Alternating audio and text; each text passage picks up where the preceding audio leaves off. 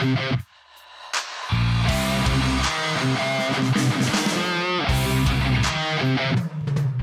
hi everyone, once again I'm here at Tenstorrent. We're going to ignore these for a second because I've got a special guest I want you to meet.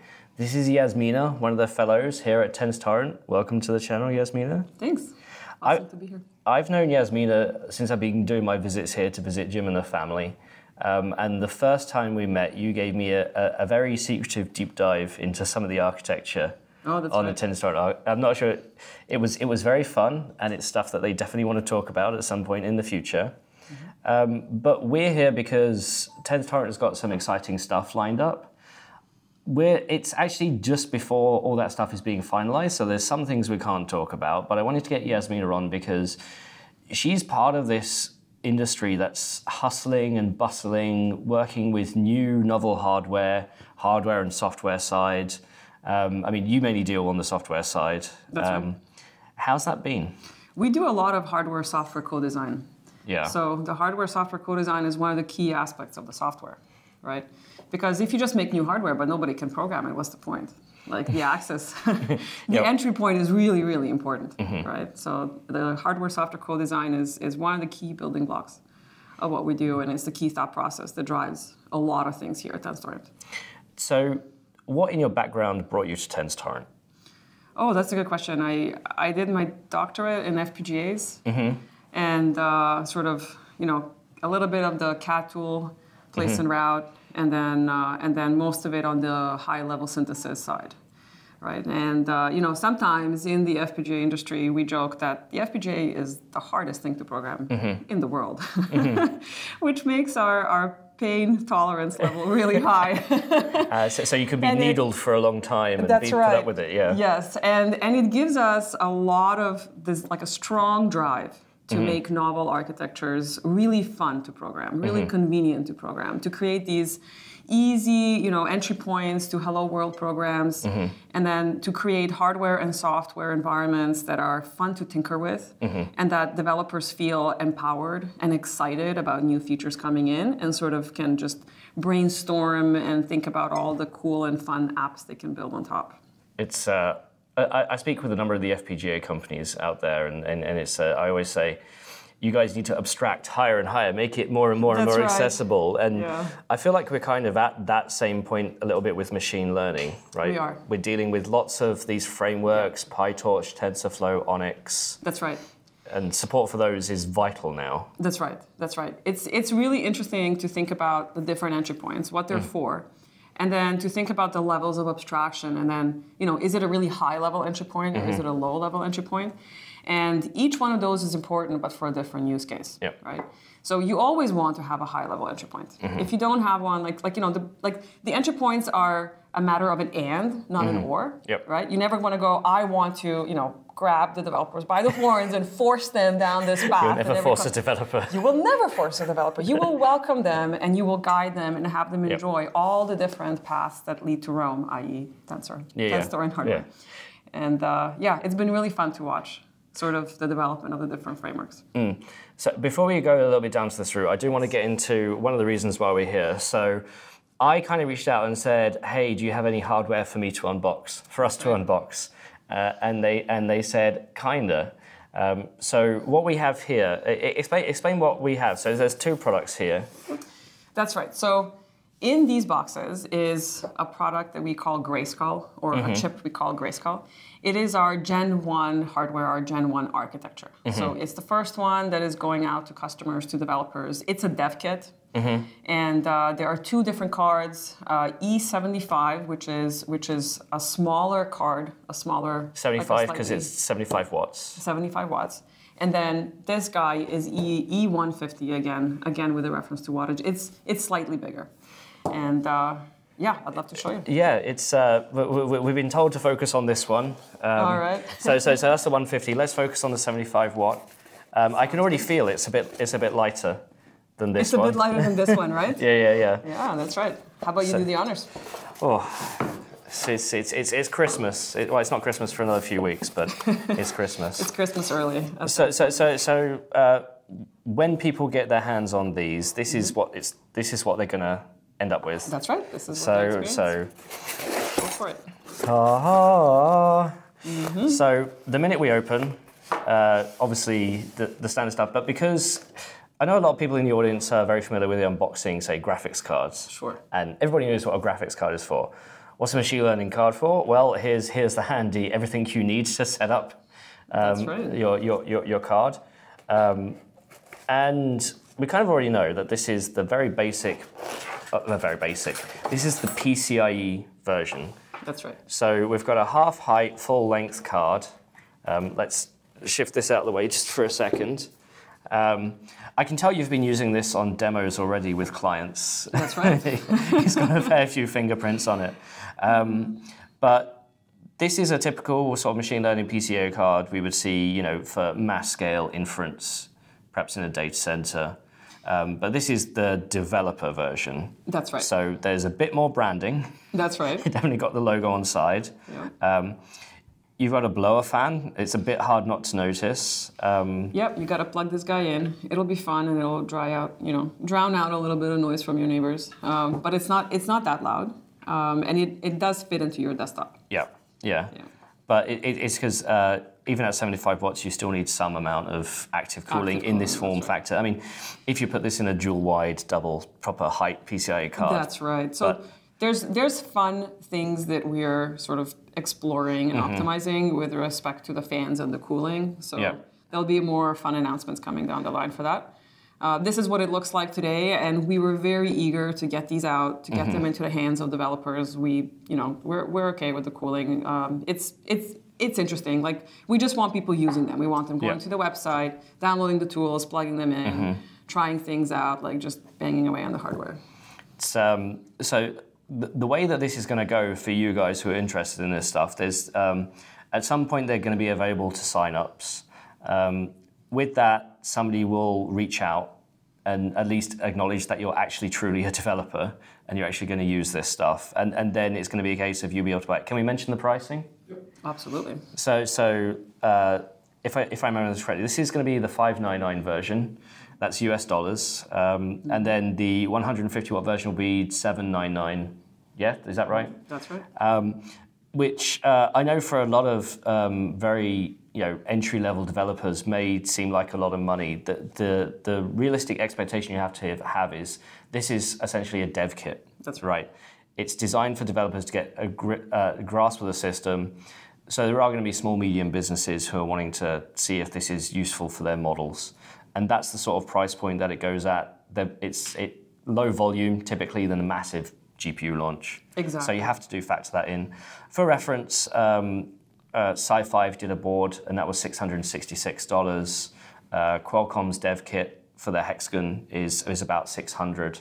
So this fits in right about that level. Exactly. The ballpark is there. We want to make the hardware accessible. We don't want it, to hit your pockets too hard. Like, we want people to be excited to play around with it. The one thing I speak to many companies in this space, and I keep telling them, where's the dev kit? Where's the dev kit? Right. Make it accessible, make it accessible. These guys are actually doing that because it benefits a company like Tenstorrent to have several thousand developers with even if it's high level, still the framework. That's right. and or the lower level optimization.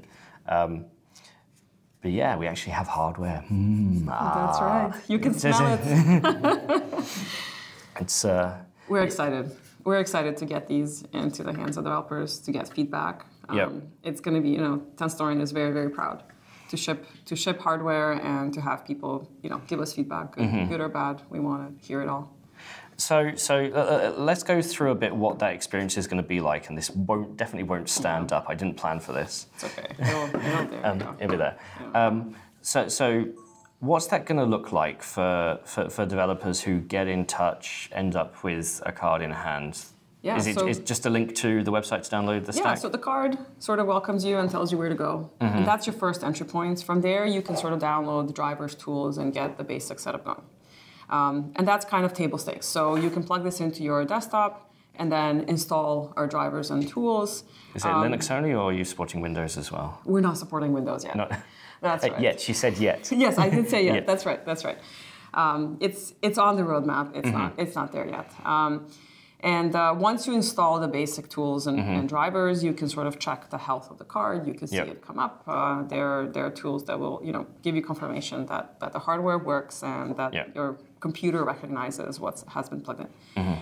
From there, you have a choice of going down one of two paths, or both, preferably both. Preferably both. It's an and, not an or. Yeah, they are looking for testers. So. That's right. That's right. So one is a software stack that we call Buddha, and it's a compiler. Buddha, that sounds familiar. It does. Yeah, we talked about it a lot. It's on our website. It's the compiler that we've been working on. Yep. And it's a really fun way to get models working out of the box, right? It's download model from Hugging Face, Buddha will compile it and it will run it on our hardware.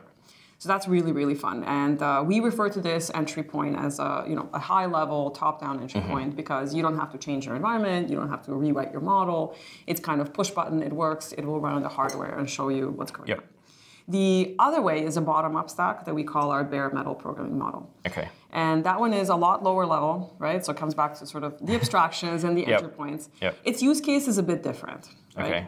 It requires you to, rewrite things in Python APIs, right? It's not a PyTorch out-of-the-box experience, right? It's for developers that want to have fine-grained control over the workloads that they're running on our hardware and have an alternative path to being able to write kernels, all the way down to kernels that run on our RISC cores and drive the heavy math logic. So custom operators and everything custom else. operators, custom data movement, custom hacks, custom, custom explorations with novel ops they want to plug into their LLMs, like control flow, like any kind of fancy caching, new embedding, like all of that is accessible to you as a developer to tinker with, and you are never sort of blocked by a high-level abstraction layer. You can go, you can bypass it, and you can go directly to kernels and control the low-level hardware.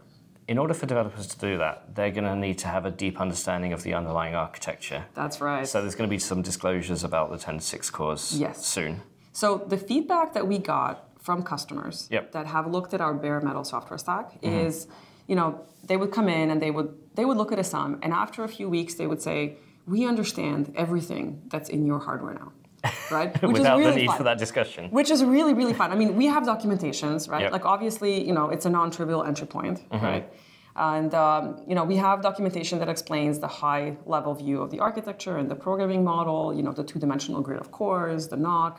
So we do set them up with basics. And then what we see happen is that experts will go in and they will read our low-level programming model, and we say like this layer is just a reflection, a mirror image of the hardware. Right? So what you see there is what you get. We don't try to package it for you. We don't try to steer you this way or that way. Like, what's in the hardware is what's there. And then the bare metal programming model is just a reflection of how to directly drive everything that's available in the engine, which is really cool. And I'm really excited about sharing that with the community. Well, it's the developers you've worked with to date and the clients, the companies, the partners, they've obviously been NDA'd up to the hilt until now. That's right. But any developer gets their hands on this, there's going to be no sort of NDA in place. And the idea is go out there, go talk, play, poke. That's right. Tell us what's wrong, tell us what's right. Yes. We want that feedback. We want the community engagement. So with the hardware that we're going to be shipping, we're also going to be open sourcing our full bare metal software stack. So that means that you get to see the APIs, of course, but you also get to see everything under the hood. You get to see the way that the kernels get compiled, the memory allocator, the way that the runtime arguments get copied onto the device, the kernels get dispatched. Like you see all of the plumbing and functionality. So it's kind of cool. Everything that somebody's going to write for one of these cards is going to be forward compatible with all future Tenstorrent hardware, right? So that's an interesting point. Maybe the right way to think about it is that there's two aspects of APIs, because that's kind of like API compatibility thought process, right? So there are host APIs and then there are kernel APIs, right? On the host side of the APIs, we looked at OpenCL, we looked at CUDA, like we're very familiar with these low-level programming models. We didn't want to reinvent the wheel there. And so we mimicked those APIs to be intuitive and kind of, behave very, very similar and be very familiar to developers at that level. So host APIs are relatively easy to keep backwards compatible. I'll probably regret that as soon as I say it, right? But they're kind of defined and they've matured to a certain degree that the design space is not being like wildly explored in that area. And then on the kernel API side, there is a strong desire to keep backwards compatibility. That's important to us. However, in reality, if you are allowed to color outside the box with next-gen architectures, you can make leaps in performance and functionality.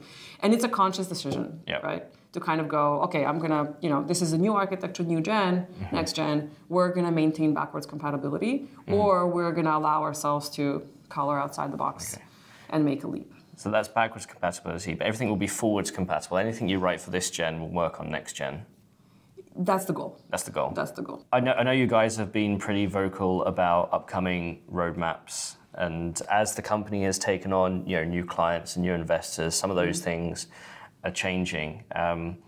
From your perspective, obviously it's one thing to support this, but you've still got to think about what's coming down the line. How much does that change over time? What's coming down the line? The roadmap? No, I mean how you look at it from that sort of high and low level software layer. Yeah, that's a really, really good question. High-level entry points are less susceptible to low-level changes. Right? And developers like them because of that, right? And because they give them a quick path to a desired outcome when they stay within that sort of high-level programming model. And we want that. And we've seen, like, to go back to what you were saying earlier, right? Like before, there were a lot of frameworks that developers used. Over time, they kind of consolidated onto PyTorch, right? So there was a consolidation effort. Now we see a growth in number of frameworks, high-level ones. And it's interesting to note that, like developers seem to enjoy things that are for a particular purpose. And we see a lot of specialization there. Like if you make a high-level API that aims to do everything under the sun, you usually end up with leaky abstractions and developers that kind of get annoyed. An attack surface for malicious. Exactly. So it seems that at the high level, there are things that are special. There are APIs that are specializing towards a certain purpose, frameworks that are specializing towards a purpose, and we are in that game as well. With the low-level API, we want to make sure that developers always have access to the hardware and that nothing is hidden from them. And IP business is a big branch of ours that's fairly important. And for a customer that's a potential IP customer or is an IP customer, they want to know exactly what's in there, right? They want to control it, they want to drive it. And then sometimes they will get ideas about, I wish I had this feature, that feature. And then they can sort of visualize that and sort of figure out what they could want through the low-level software. So that entry point is super important for us. I mean, these cards here that we've got in front of us, they're more for sort of the take-home, put in your workstation. But you guys have had hardware in the cloud for a little bit as well. That's right. Tenstorrent built its own cloud, ground up. No, it's important for those first clients who are getting on board to start testing. How's that been? It's an easy entry point. It's super convenient, right? It's it's SSH and off you go to hello world. So that's been really, really fun. It's the fastest way to get people to access the hardware and try out simple things and then also try out complicated things. We have customers who are running on the cloud today. And it's a great test bed for us. Right? So we make drops to the cloud, we deliver our software to the cloud. They are our first internal customer. And that feedback loop has been really, really important. Customers enjoy the very quick turnaround that we can give them in terms of machine access, and everything is set up and works as they just SSH in. So, and the reason why you're perhaps not opening, so some companies open up a cloud to developers to get one instance or whatever. You guys are going down the hardware route. Because we're about ands, not ors. And about ors. Yeah, we want both. We want both. We have a certain amount of cloud capacity today. We utilize it almost 100%. Every single new server we put in, there's a wait list of folks ready to try it. And we want to make sure that developers can get hardware in their desktop. They can hear it run, and they can go on and install all the tools and test that flow as well. I think hardcore serious developers, they love being able to touch the hardware and install it and having things in their own hands, right? As opposed to some server distant somewhere that something happened to it and went down. Like, it's it's about empowering developers, right? So with the cloud, it's easy to do those very fast track updates, especially if it's a client who's putting in money and money over time. For individual developers, how are you going to discuss with that community about how updates are being rolled out? And so we have releases for both software stacks, announcements that will go together with that release cadence. The sort of underlying tools have their own releases as well. And so all of this will be announced on our website, and developers can uplift to latest versions as they see fit. Of course, in the cloud, this is a little bit more behind the scenes. Fluid, a bit more fluid, right? Yeah. So when this hardware goes out, you've already got a support staff ready to deal. That's right. We have we're a pretty small team. I'll say. So on the bare metal programming model, we're not a huge team. We're a small team of very, very smart individuals, super excited and super dedicated to shipping the software, to open sourcing it and kind of showing it to the community. That said, we're not yet at the stage of being able to service and sort of keep up with large pull requests, right? And I think that's normal. I think that's kind of like a growing stage that community mostly understands. We want to be able to develop in the open. We want to be able to show what's there. And then we have strong ambition to grow to the point that we can have strong collaborations with open source community. Does it matter that there are several dozen other AI hardware startups out there doing their own thing? Did you ever think about competition versus collaboration or anything else? I think it helps that there are other startups doing similar things as we do. The goal here, like, we're in the race against NVIDIA. And we want as many players in our court as possible, right? Of course, we race with them. A lot of our colleagues work in the other startups. We all kind of know each other. It's fun, right?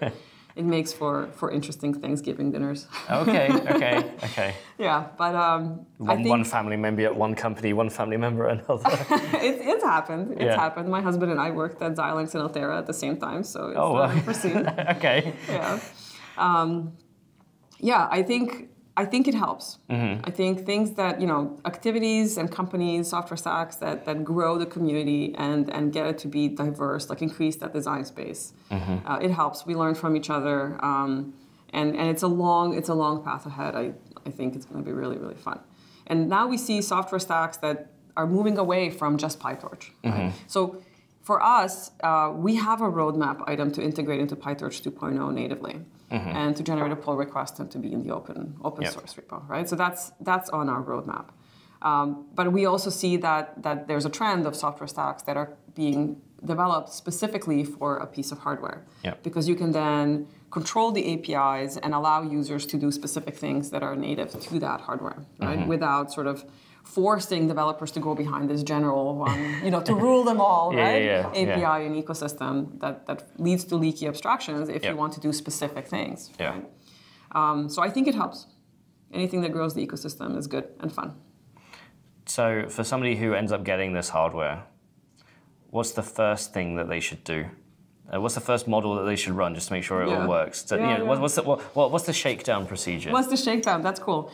We have, for both software stacks, a landing page that takes you through first 5 things. And that's really fun. For Buddha, there's a few models you can just sort of, like you're 5 clicks away and a script away from running end to end. On the bare metal side, there are a few models that are optimized for performance that you can run out of the box. And then there are a few kernels that you can run and sort of see how things work end to end. And the stack also comes with debug tools, kernel print, performance. Performance we integrate into the open source Tracy tool so you can see performance profile of what's happening.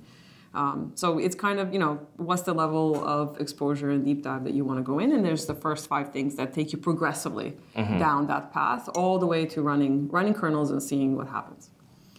So, how often do you have to report back to Jim on what the community is saying? Is that decided yet? It's it's moving from hourly to daily. Yeah. Yeah.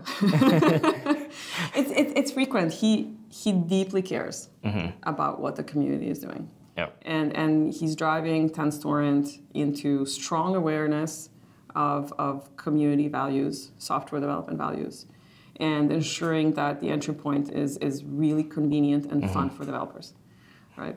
So it's good. You say hardware, software co-optimization. Yeah. You're very much. I feel like so passionate about the software side. It's good to hear. It's great that you guys are being open and essentially explain to everybody what you're doing, right? I have so many conversations with other people, and they just want to keep it closed up, just for them. Right. And you guys know I've been advocating for more hardware in the hands of people. That's right. So this is a first step. Long may it continue. Thank you, Jasmina, for being on the channel. Thanks. Yeah, it's really fun.